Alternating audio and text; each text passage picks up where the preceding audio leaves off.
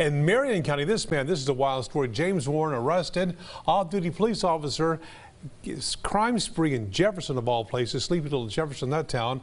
Warren reportedly threw a cash register on the floor and started smashing things at the Shop Max gasoline station. He left before police got there, then breaking into a store in the same area, fighting off police before getting away again.